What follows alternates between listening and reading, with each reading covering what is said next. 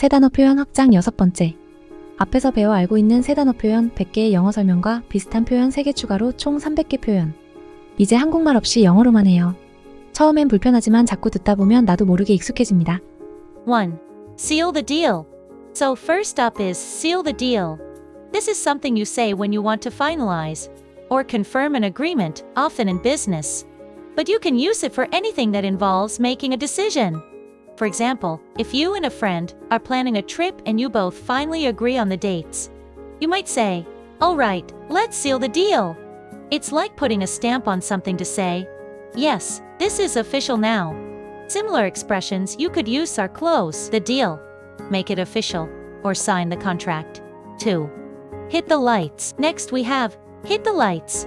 Now, this phrase doesn't mean to literally hit anything. It's just a casual way of saying turn off the lights or turn on the lights. For example, if you're leaving a room and the lights are still on, you can ask someone, "Hey, can you hit the lights on your way out?" It's quick and easy, and a little bit fun to say. You could also say, switch the lights, turn the lights off, or flick the switch. 3. Stay with me. Now, let's talk about stay with me. This is something you say when you want someone to keep paying attention, or to stay physically or emotionally close to you. Imagine you're explaining something complicated to a friend, and they look a little lost. You might say, "Stay with me," to remind them to focus. It's like saying, "Don't give up, we're almost there." You could also say, "Stick with me," or even, "Don't leave me." It's useful when you're in a conversation and don't want to lose the listener. 4. Finish your work. Here's a very straightforward one. Finish your work.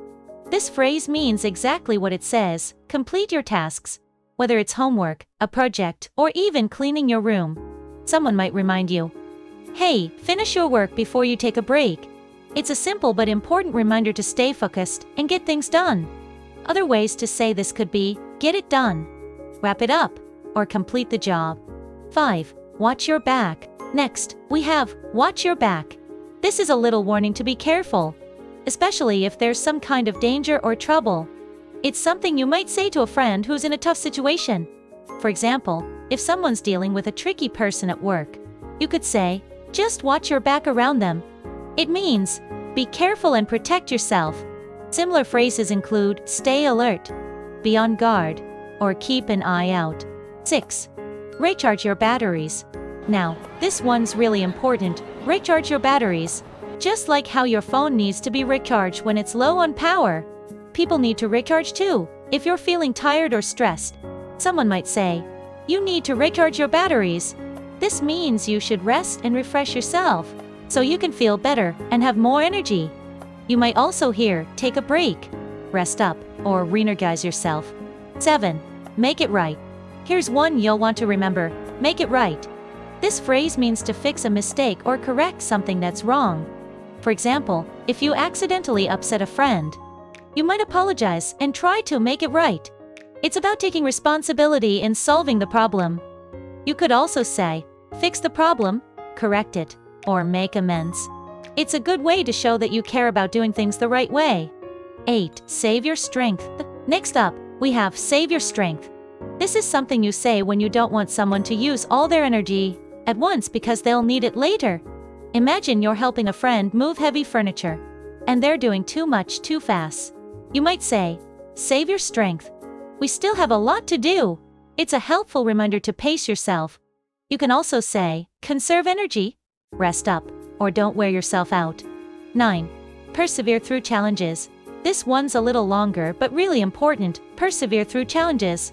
This phrase is about staying strong and continuing to push forward, even when things get hard. Life is full of challenges, but when you persevere, it means you don't give up. For example, if you're studying for a difficult exam, you might say to yourself, I just need to persevere through this. It's a motivational phrase. You can also say, keep going, don't give up, or push through. 10. Follow the signs. Now, let's look at follow the signs. This can be both literal and figurative. In a literal sense, you might hear it when you're driving and need to look for road signs.